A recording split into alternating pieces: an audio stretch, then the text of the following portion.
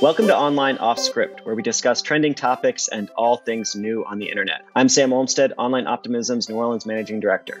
And I'm Mira McNitt, the Social Media Director. This week, we are talking about the many opportunities in the Metaverse, or mixed reality. Our guest today is Cullen Factor, an explorer and thought leader in strategic innovation in mixed reality and technology at Envisage Distinction, where they hope to create peerless experiences that are indistinguishable from magic. In addition, Cullen is working on Golden Frequency, a platform to build inclusive tools for ecosystems to democratize audio for all audiences and creators. Thanks for joining us, Cullen. How are you? I'm doing better than I deserve. How are you guys doing? We're doing great. So let's just dive right into it. So for people that aren't too familiar with the Metaverse or mixed reality, can you walk us through what it is and why you're interested in it? You know, what I think it is, how I try to define it, is it's a spectrum. It's all the amazing devices and all the technologies we've been seeing, you know, especially since, you know, the dawn of digital, where we could plug an iPod or an MP3 player into our computer and bring things with us. You know, this convergence to mobile is gigantic. I think that there's an element of virtual reality as well, you know, where they're taking these amazing 3D worlds and bringing them to the headsets. And then I think there's this other piece where we have great software, great applications, great marketing, you know, CRMs, HubSpot, you know, companies like Salesforce that are going to look towards that space, but they don't exactly know where they fit yet. But as a user, I want to be able to interact with them in many ways. And then I think the other part of it is also hearing. You know, there's products out there that, you know, like Ray-Ban sunglasses that may tell me something about where I'm at. And so it's not just visual and it's not just hearing, it's also about feeling. There's companies out there that are going to expose how we feel things in the internet, physically touching them without touching them at all. You know, that kind of tactile thing. So, but what I think mixed reality is something that can suspend all of my disbelief and make everything indistinguishable from magic. And that's what Arthur C. Clarke said. And I wish it was my motto. I wish I made it up, and I'm not going to have it perfect. But, you know, any sufficiently advanced technology that's indistinguishable from magic, it is magic. So I think that's what we're witnessing with the mixed reality, is this ability for us to improve our environments and give them this magical touch. So mixed reality, it doesn't have to be the Metaverse. It doesn't have to be fully putting on a set of technological things to enter a virtual world. Can it just be like some small thing that someone's already introduced into their life that they might not realize is mixed reality? Or does it have to be something more defined? No, I don't think it should be defined. I mean, I don't think there's a single person who can say they're a PhD in mixed reality yet, no matter how many years they've worked on it. I think we're at a point where, I mean, there's great apps on your phone that you can point to something and it enhances the experience. It may augment the reality.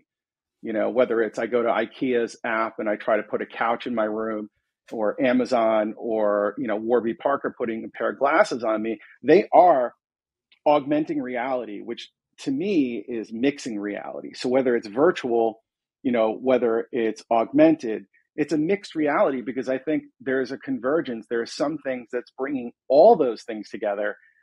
And I want to be at the forefront of that. I want to experience that as a user, and I want to innovate in that area. So we've been kind of promised as a culture this sort of virtual reality coming for years, it seems. And it's gotten into Oculus and headsets and other things like that. But I don't feel like it's necessarily permeated our society as much as people initially thought it would, as quickly as they thought it would. Now, am I just sort of seeing it in a way that I don't fully recognize, or is it yet to come in a way that really is going to impact people on a daily basis? I certainly think it's not here now. That's for sure. I think as much as they want it to be, just saying doesn't make it so. And I mean, my personal experience with that is I picked up a MetaQuest Pro recently.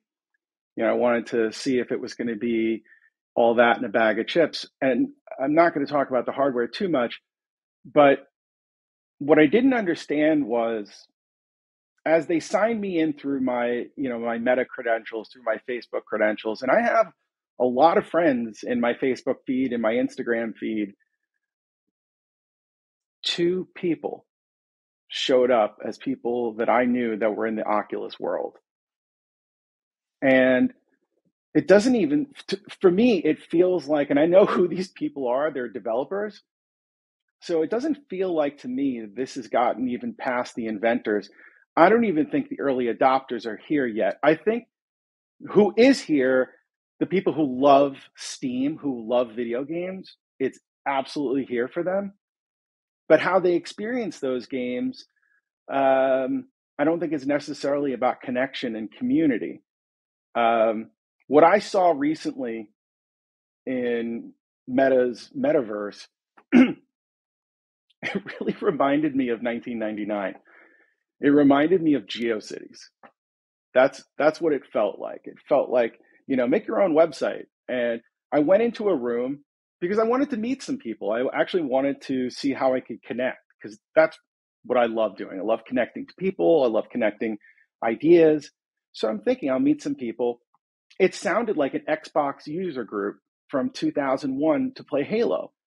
And I'm hearing things, I'm like, okay. But then I bump into this one kind person, and they're talking to me. And they say, well, what brings you here? And I was like, oh, let me lean in. This is awesome. Someone's going to talk to me. So I'm talking for a minute.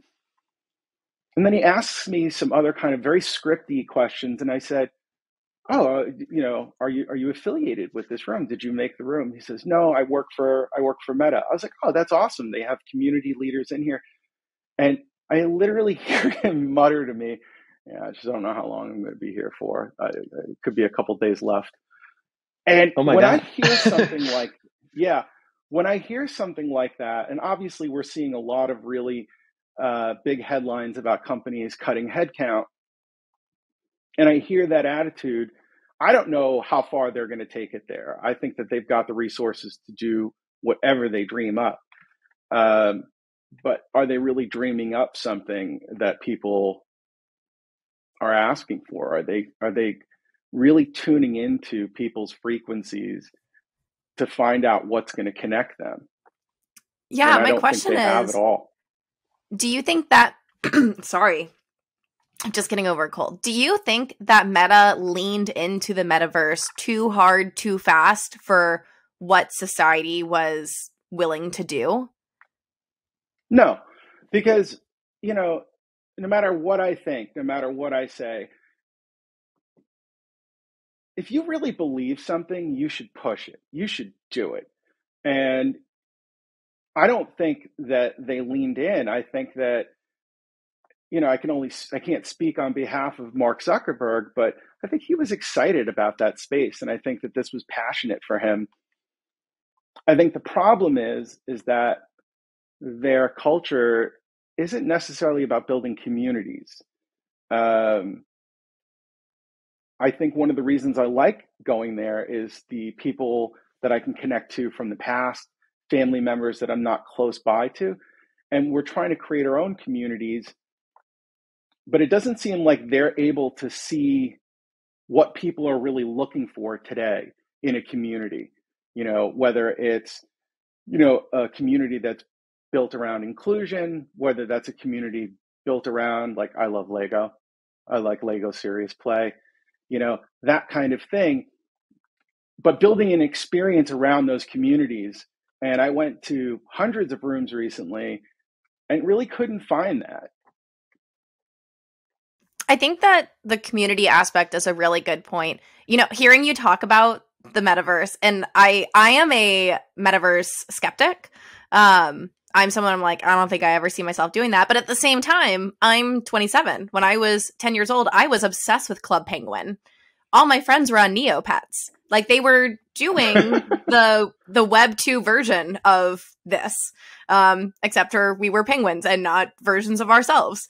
But as you talk about going in and talking to your communities, like that's what it makes me think of is that you would go on these places and find people who were interested in the things that you were interested in. And even today, the way that social networks break out is on Twitter. You follow people that are in these communities you're interested in. On TikTok, there's obviously niches. You get algorithmed into communities. On Tumblr, like you had like a specialty that was like your special interest. I think that Meta is kind of missing a mark in not making those communities more vibrant and like specific for people to be like, oh, I was in a sorority. I would love to talk to women that were also in my sorority in this sphere, something like that. And they have so much data. There's so many data points about these people, the communities they're in, the Facebook groups, their likes, their dislikes. We know that from a marketing standpoint, that there's so much data about these people. And yet it feels like the metaverse is, like you said, sort of like the Wild West. I feel like I'm walking into like a digital skate park with seventh graders, like making fun of me. And like, well, I think who made fun of you at the skate park? Well, I got into the metaverse. I have an Oculus, and I was just walking this around, actually kind of like happened. you. Yeah, I was kind of like walking around in the metaverse, or in my kind of Oculus like playground, and I ran into kids kind of like a Call of Duty game, and they were talking to each other, and they were in their little clique, and I was just like, what am I doing here? There's just a few random people that I have no idea who they are. There was no direction or community building, like you're saying, in that ecosystem. But I wasn't And really also in. Yeah. I'm sorry, but that gets to the Yeah. point of where you're looking at these platforms that are talking about verification. For me, verification isn't just to see that you're an influencer. Sometimes verification is just, is everybody in here an adult? Is Yes, this my exactly. peer? Is this my peer group? Yeah, so it's not really community based.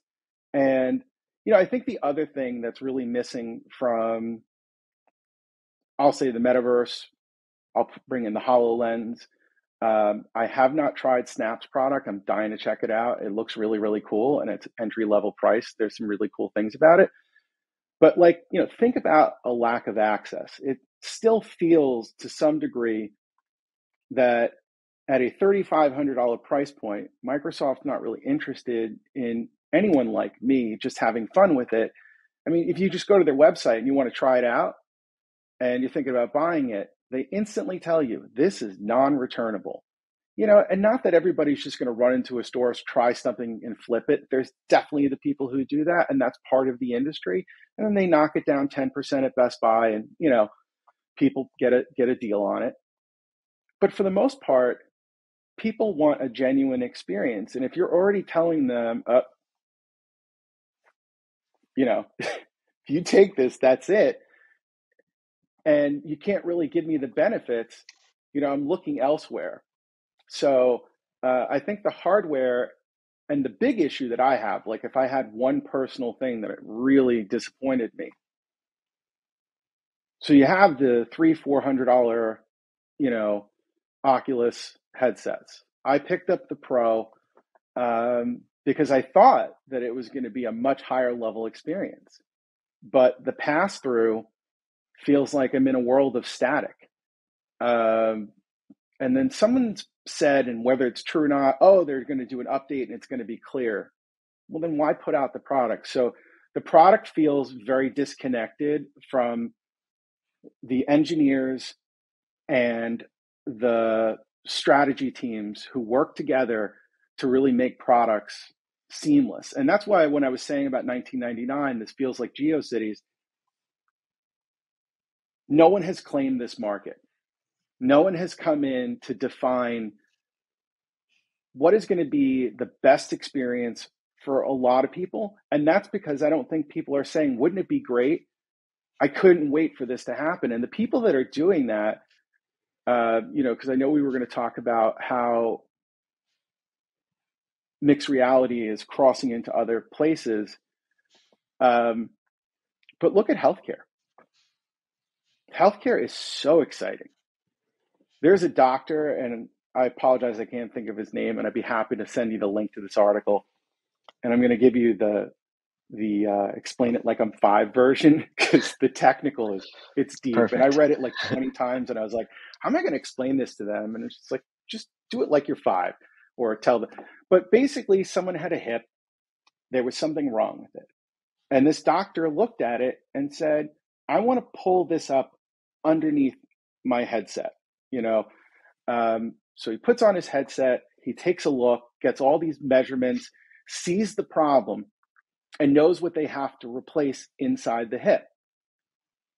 He takes this data, this hard visual data, everything, and designs what needs to go right back into that spot so it fits in nicely with a 3D printer.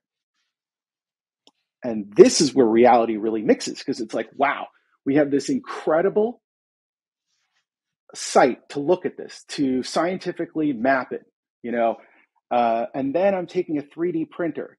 And then he made some type of registration device that would be near the site of the surgery, so that he knew that everything was aligned, so that when it clicked in, the headset's probably going, good job, doc, we're good, we're out of here. And that is gigantic. You think about in healthcare, and also take this another step forward. I was talking to some of my friends who are in oncology that are surgeons, and the idea that they could get into a situation where they could pull in another oncologist on the other side of the world by looking through their headset, and this other doctor is giving them guidance. And then take that a step further. Are you guys familiar with emerge.io? No. Okay. I have to be direct. I haven't had the product to test yet. I'm actually going to be talking to them very soon. But they basically made a flat speaker that looks like this. It's like a square, white, flat thing. You can look it up. And you can use it with your Oculus. And it puts out ultrasound waves. Now, why is that amazing? Because I have my glasses on. I'm inside a world, whatever I'm in, and I can feel the world because it's sending waves up to my hand. It's actually giving me tactile haptics, and I'm not wearing gloves. I am touching, in a sense, the internet. Kind of reminds me what Scott Forstall said about the iPad. You have the internet right in your hands. It's like, well, now you're actually feeling like you're inside of it. And now I could be touching it. I could be building it. My favorite one is they were talking about potentially shooting force lightning out of your hands. And I like that. Of course. Yeah. I also like the idea. Yeah. I mean, or just being Obi-Wan and just, opening the door. I mean, every time I go past the door and I can do that, I'm going to do that. It's Obi-Wan, So why are we there yet? Feeling the force. Is it, are we not there yet? from a tech standpoint, or is it people haven't thought up these ways and executed them? Or is it the communities aren't there, the culture's not there? No, I think all of the pieces are there. We haven't had leadership and visionaries that are bringing those people together. And that's really something that I'm hoping to do in this space, is connect people and really get these things into the spotlight. When you think about the fun of a game, now let's get back to healthcare. How does that connect to healthcare? It's a static device. But yesterday I was talking to the most fascinating person. He's a gentleman named John Samuels. And he wrote a book that just came out called Don't Ask the Blind Person for Directions. And it's his version of somebody with disabilities making their way through the world and trying to find connection. So I was asking him, I said, I'm going to be talking to this team about mixed reality, and we were talking about how the Bose glasses really helped him. But when I told him about this, it was only, you could feel the emotion coming through. It's like, if I could walk down the street, and what our idea was, like, what if you had this with you and it was giving you, tactile responses for what's coming. I could feel, something that's, maybe it's giving me direction, which way to go. Because people who can't see rely deeply on sound. But if you could add something else to that in a touch world, if that type of technology becomes mobile, you're unstoppable. I mean, think about at Disney. They have this incredible 4D experience where you go play this, Vader Immortal game, which is so much fun. And it's on Oculus, you could play it.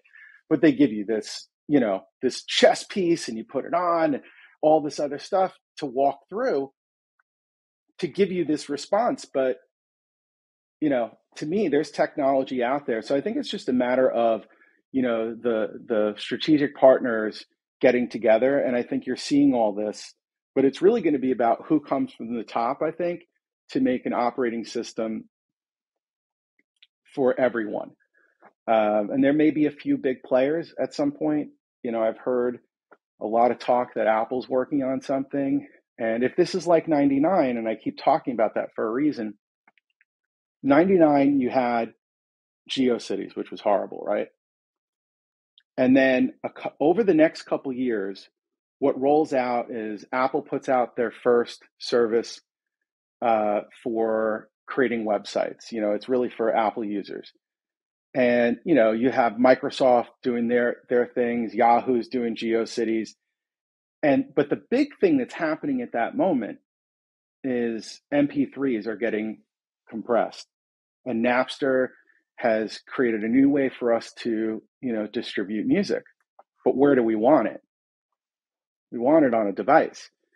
iRiver, Nomad, iOmega had an MP3 player. Sony was the biggest name in mobile at that time. There were so many players coming out with different things, and nobody could figure out the best experience. So I think also, forget about the fact that Apple made the iPod and that it was the best experience. Apple made that for a closed community. You could not use the iPod, unless you had a Mac. You had to have a FireWire connection to your Mac. And for the first few years, that's all it was. And iTunes. So I think, well, right. And iTunes came, if you remember, because Carly Fiorina at Hewlett-Packard had an incredible vision to work with Steve Jobs to say, hey, can we get this iPod over here? Let's put iTunes on the PC. So what I'm kind of wondering is, you could say that maybe Meta leaned in too quickly. I can't speak to that. Like, I don't know.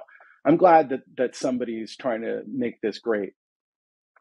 But at the same time, what would have happened if that company was still developing on its own and hadn't sold at that point? What kind of innovation do we see? Because, I think sometimes, we're more likely to swing for the fences a little bit when we're a little more naive. And it's okay because we're making a lot more mistakes. And I think that in the product that I see, it seems like they're very afraid to make mistakes and take big risks. What got me to the MetaQuest Pro was that I have multiple machines that I run. I have a desktop back here that has 3 screens in the background that I use. I have a laptop that I use. And the idea that I could bring them together in a different location and look at them and interact with them was something I was like, oh, that would be really good. I could do a few things.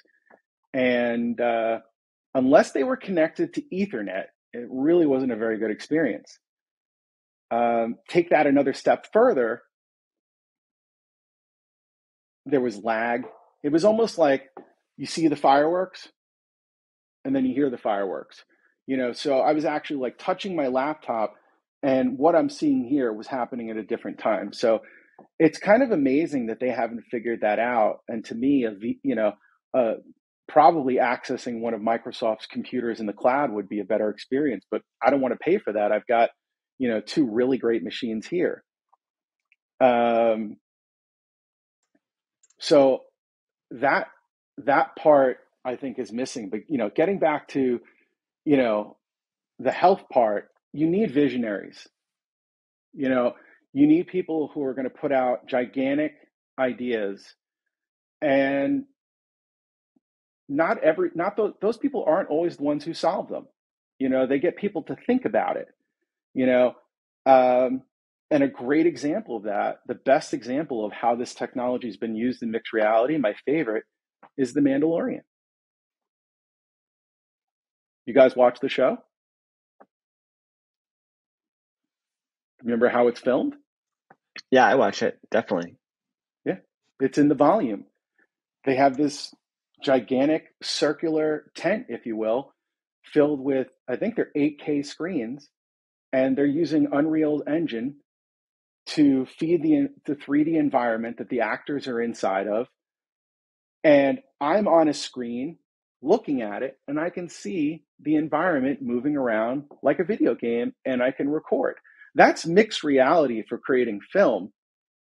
And I think that experience, that kind of thing, is going to move into the consumer market, because that's what people want. They want to be immersed. I don't just want to put on a pair of glasses and be in a virtual environment. I want my environment to be augmented, and I want you to put things in front of me. Maybe not everybody's going to have a screen to do that with yet, but those are the kinds of experiences I think people are really looking forward to.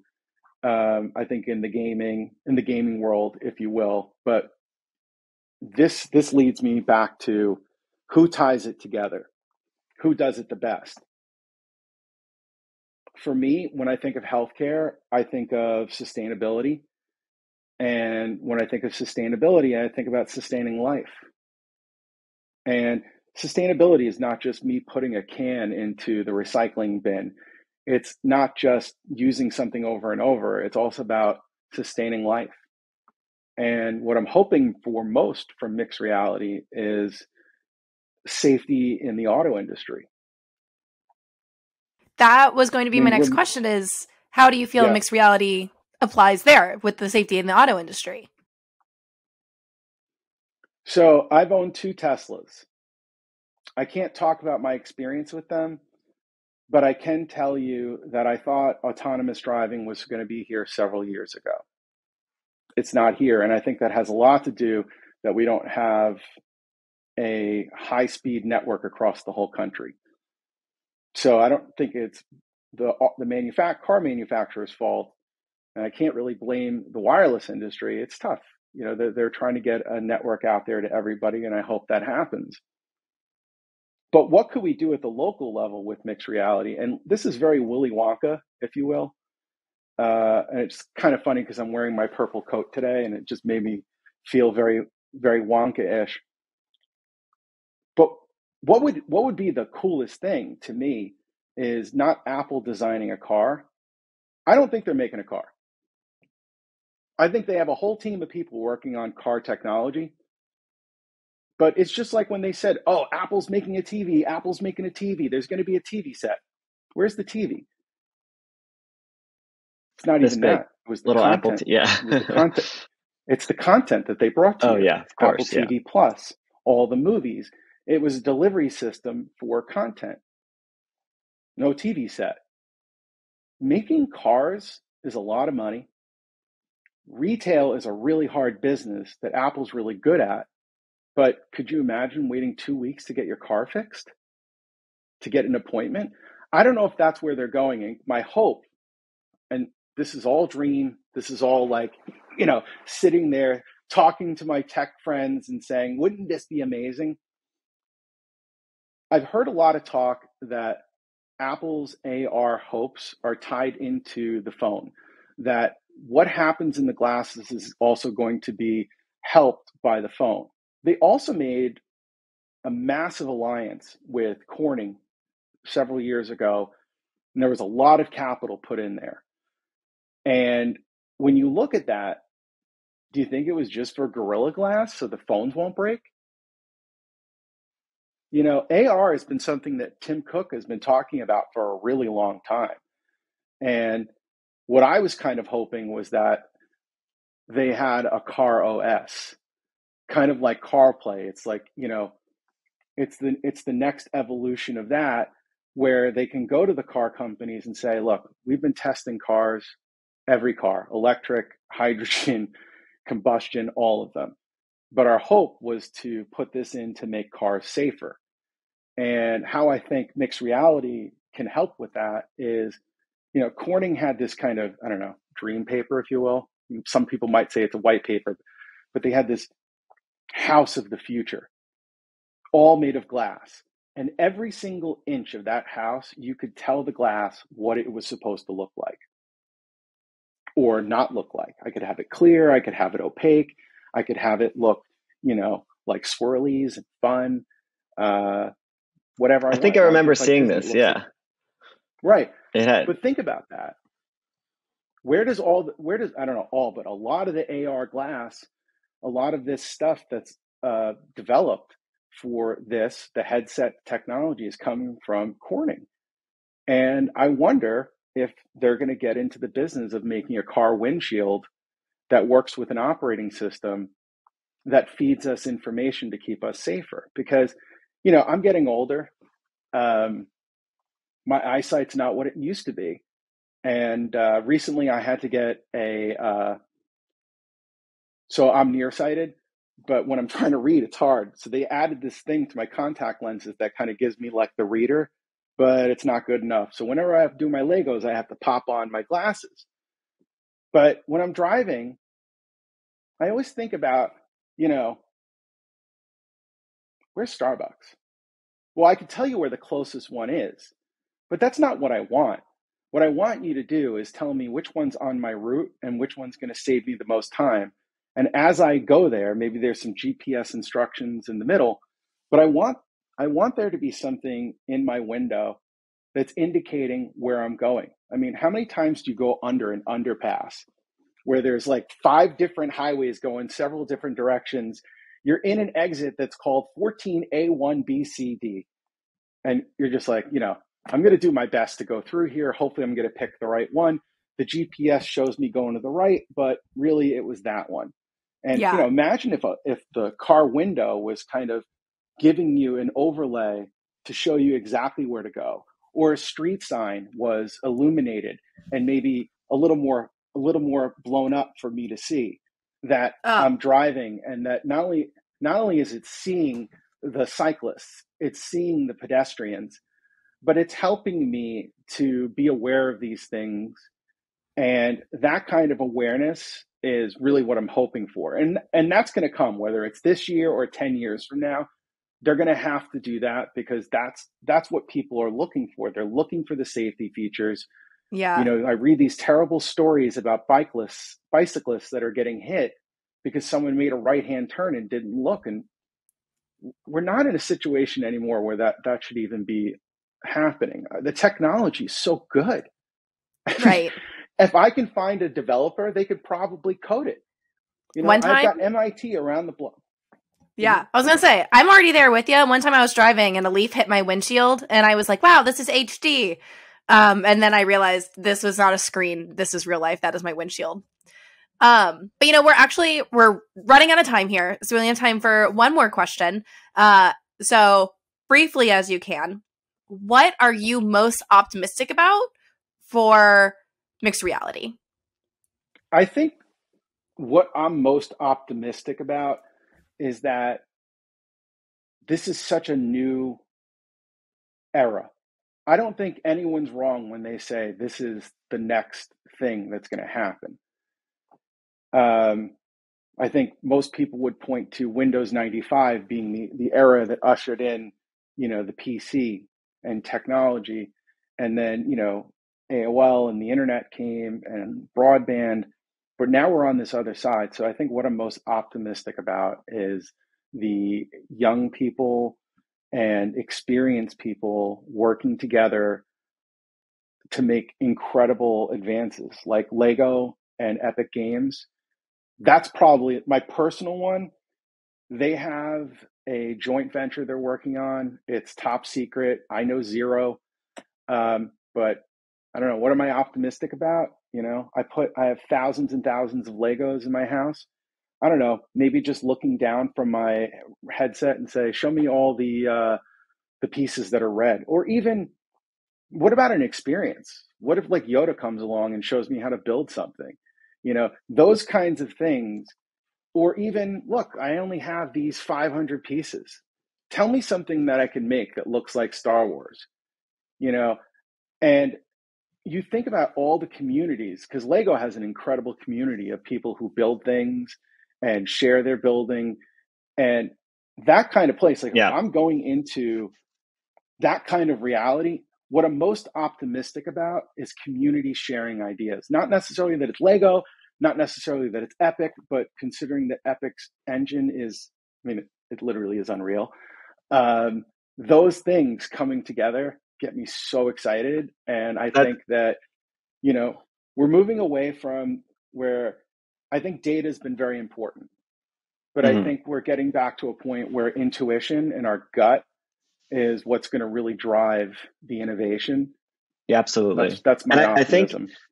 I think what's so cool is that you didn't say what you were optimistic about necessarily from a technology standpoint. You said about how it influences you, your community, the things you're interested in, and how that will be taken into the future. But I'm going to wrap it up here because we are running out of time.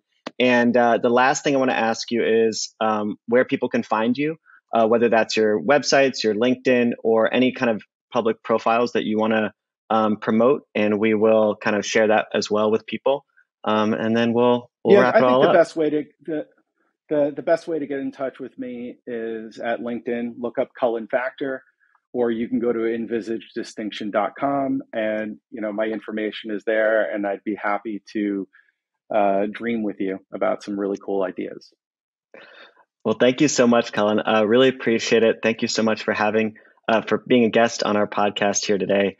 Well, I had a really good time. Thank you. Thanks for joining us today. Be sure to subscribe and rate the podcast. And if there's anything you'd like to hear us discuss, reach out on Facebook, Instagram, or LinkedIn. And as always, stay optimistic.